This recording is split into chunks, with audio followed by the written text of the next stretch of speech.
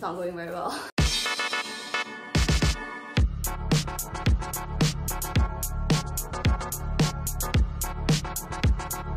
And this represents strength.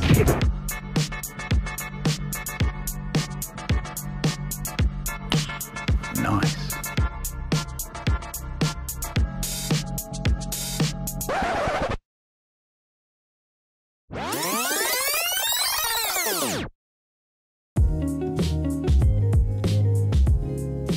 Hi guys, it's me, Tiffany, also known as Tiffy, and I'm here today with the Acer Swift 5. This is the late 2019 version or the early 2020 version, and we're gonna do an unboxing.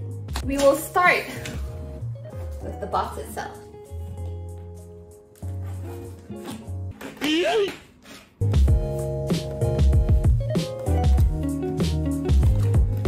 It's not going very well.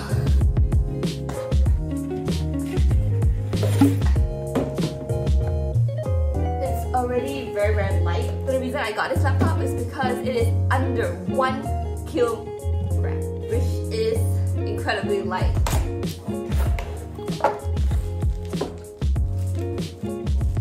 Wow. Oh, look at that. I got the charcoal blue and it has gold accents to it.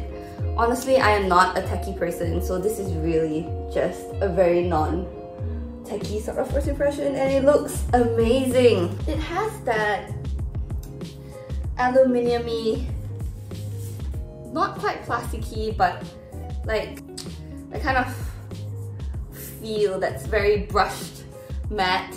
So, and it's quite sticky, so it leaves some imprints or fingerprints. But the blue and the gold are just incredible, and this is honestly the thing that's really the starter. Is not its finish, but really how light it is. So I got a Core i7 10th Gen with Intel Iris Plus graphics. Literally no idea what that means, so we'll figure it out along the way. The setup guide, it has a warranty, comes with its charger, with this pointed triangle, like 90-degree head. And that's all! Bonus content! I got some free stuff as well. The ports that this laptop comes with is one HDMI, one USB. Is this a USB-C?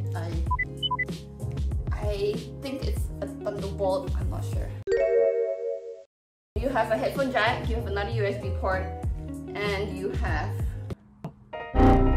Oh, okay, this is the lock thing. So you do need some ports if you want. I got an additional Ethernet adapter, as well as a SD card reader for editing it. They threw in a free mouse as well, so that's something you can always try to wrangle. And this is the bag. Oh, it is really, really nice. It's really nice. It's waterproof. Okay, inside it's very cheap-ish, but the outside is quite pretty. I like it. So here we are with the Acer Swift 5 unboxing. Hope you guys enjoyed that.